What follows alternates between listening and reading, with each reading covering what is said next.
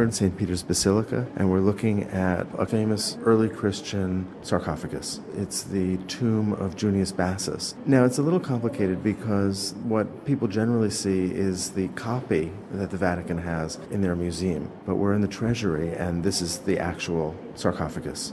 And so Junius Bassus was a Roman prefect in around the mid-4th century. Right. We know he had his position in 359. So we're looking at a very early moment, soon after Constantine has made it legitimate to be a Christian in the Roman Empire, and Constantine is in the process of, in a way, making Christianity or leading toward Christianity becoming the official religion of the Roman Empire, which will happen in the end of the 300s. So this is an early example then of a kind of openness and really a magnificent rendering of the iconography of the Christian tradition. Right, and what's interesting is that it doesn't look the way that we expect it to, in a way, because Christ is here in the center, represented with probably Peter and Paul, or two figures on either side of him. It looks likely Peter and Paul, yes. But he looks very youthful, like a young philosopher teacher. He's even holding a scroll in his hand. And he's seated and frontal, although not entirely frontal. So I guess what I'm saying is that things that we normally associate with representations of Christ, where he looks like an emperor who's older and he's got a beard, here he's represented very youthful.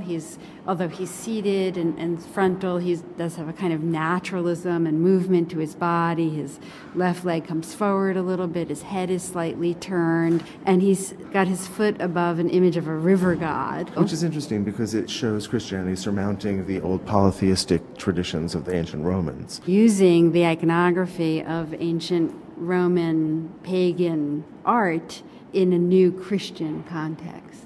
I really am interested by the point you made earlier about Christ not fulfilling the physical attributes that we come to expect. And this is so early that, in a sense, those traditions hadn't yet developed. Exactly. They hadn't yet been really constructed and accepted. So this is a very flexible moment. Right, that iconography is being developed, and here he looks much more like a pagan figure in a way. That's certainly true because of the classical garb that he wears. And it's interesting stylistically because this sculpture is really showing a pretty high-pitched naturalism in terms of the rendering of the bodies, the contrapposto that we see the figure standing in, and even some of the sort of the emotional attributes of the figures. There is a kind of naturalism, although we see the beginnings of a kind of early Christian style.